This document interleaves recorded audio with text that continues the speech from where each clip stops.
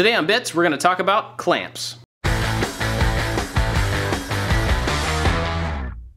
Clamps are one of those things that you can never have too many of, and that's a good thing because there are a lot of different types. There's also a huge variation in cost and quality. Not all of them are the same, but you don't have to spend a lot of money to get a good clamp. When you look at clamps, be sure to pay attention to how much of it is metal and how much of it is plastic, because that has a lot to do with the clamping strength and how long it's going to last. Let's talk about a few of the types of clamps that you'll find out there. First, let's talk about band clamps. Basically, it's a strap with some sort of a ratchet at the end to be able to tighten it. These work great for clamping up things that are oddly shaped or maybe not square, but they're also kind of hard to handle. One of the most common types of clamps is a C-clamp. These are generally really strong, but are limited in size and depth. A bar or an F-clamp is really similar, but has more variable size and is often more useful. But even more flexible than that is a pipe clamp. Usually these are fittings that you put onto a threaded pipe, and so the longer pipe you use, the bigger clamp you have. The only problem there is that at a certain length, the pipe may start to bend.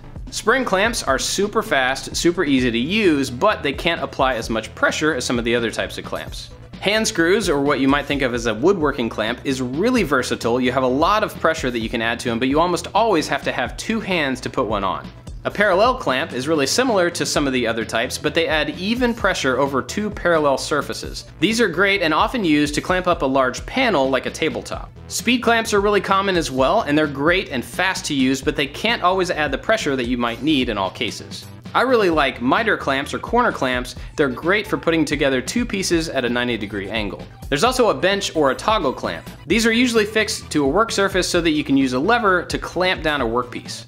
Of course, there are several others that may be less obvious, like a hose clamp. It works great for clamping a hose, but it's also good for putting together segmented pieces that you're going to turn on the lathe. And you may not think of tape or rubber bands as clamps, but they work great. There are a million other examples of clamps, and if you've got some other ones that you want to share, please leave them down in the comments so we can all learn together. Big thanks to Brightwood College for sponsoring this video, and if you want to find out more about them, click the link right there. I've also got a playlist of other Bits videos, and I'll be back later this week with a new project. I'll see you then.